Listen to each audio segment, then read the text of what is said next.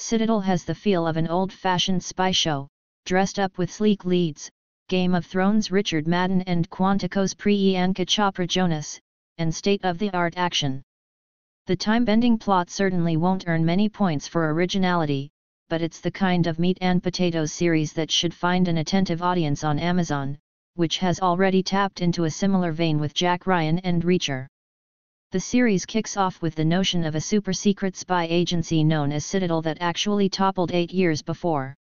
Two of its top agents, Madden's Mason Kane and Chopra Jonas' Nadia Sin, were a swashbuckling and romantically linked pulled back into the spy racket.